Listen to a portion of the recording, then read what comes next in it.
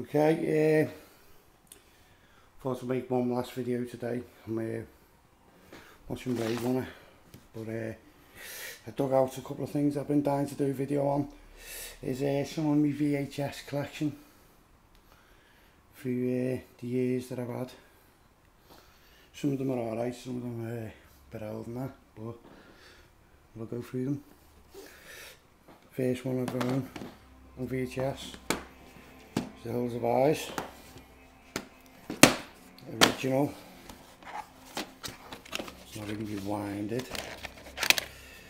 It's the old VHS video, so it's an 18. It's the original Hills of Eyes, not the new version, it's the old one. I've just recently purchased Hills of Eyes double, special edition double disc. Watched it the other night, still good film for its age. The cat has just walked in, still following me about. But yeah, I'm happy with that. Wow. Right, that's them. My next video, whatever, is extra. The original, and it's original VHS case, uncut, 82 minutes long, colour. It's a classic horror film, British made. So obviously we're having this on VHS. I had to go and buy it on DVD. Been meaning to get it on DVD for quite a while. Extra 1. Now as you can see there, it's got French thingy on there. It was the only version I could find, what's uncut on DVD. I don't really watch the videos hardly now. I'm scared of chewing them up or whatever, you know what I mean, so I try and get them on DVD now, so I can save me VHSs. That's extra. My next one I've got on VHS is Evil Dead. So there, cracking film.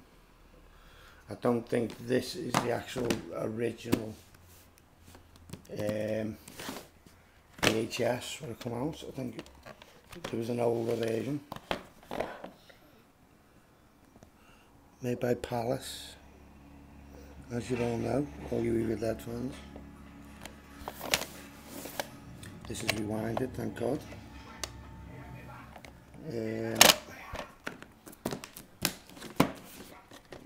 Dead on VHS. It's a great one to keep. As you know, I've got it on different versions. The DVD. Open this up a bit. Not a bad DVD version, this. It's a good bit of artwork. Open it up, it's got a little bit more action there. Bruce Campbell. Bruce Campbell with some bird I've never seen before. Obviously the disc. Bruce Campbell again with some bird. Some girl who is not even in the film. And on the other side is Bruce Campbell with an axe and his shotgun. But that's not a bad DVD actually, it's okay. There's the back of the case. But yeah, I've got a couple of versions of this. Got it on Blu-ray. If you watched my other video, you would have noticed this month that I got it on Blu-ray as well. And obviously the Book of the Dead. I haven't got the Book of the Dead Part 2 yet, Evil Dead 2. I'm trying to find it cheap. So if any of you know any sites where I can get cheap. I need it in Region 2. If possible. But yeah, this is a great version of Evil Dead. There's the Book of Dead there. Nice. this is a cracking version of it. Where's the disc? Oh, there's the disc. See, it's similar to the one, similar to the disc out of this. I think it's the actual same copy in that version. But I had to get the Book of the Dead edition. The book actually, like, sponge. Does smell a little bit, but I believe I've heard the US version smells even worse. There's an ear on the back of it. It's a good edition anyway, and it's a must for any collector. So yeah, there's my Evil Dead video. Right, on to the next one. And the next one I own is The Man Who Saw Tomorrow. It's basically about the prophecies of Nostradamus. This is a great VHS. With Orson Welles, who's telling the story about Nostradamus's predictions. Now, this video, I'll just show you, was made in 1981, and very spooky indeed, before the Gulf War and all that. And if you haven't seen it, go out and watch it, because it's quite weird, to tell you the truth. It shows you like the wars in the Middle East that are going to come and all that. Show you the reach, yeah. Very good, and it shows you the Twin Towers before it even all happened. And I remind you, this video was made in 1981, and it shows you the predictions of Nostradamus's predictions of the Twin Towers and the Middle East, the wars in the Middle East. And also you've got the option of turning it off if you don't want to see the future, which obviously I didn't turn it off. I ended up watching it. So that's that done. But that's a cracking, that's a good VHS, that one. Right, on to the next one is Night of the Comet. VHS. I am definitely getting this on DVD very, very, very soon. That's dusty as hell. Gotta give that away.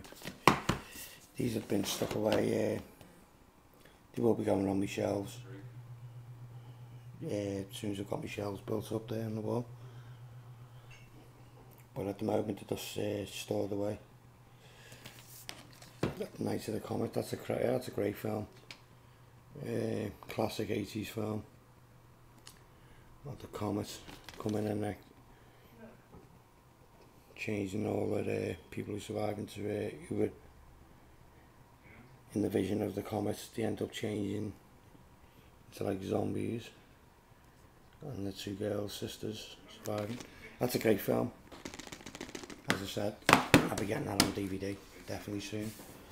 The next one is an old classic. It's a Superstition. Very old horror film.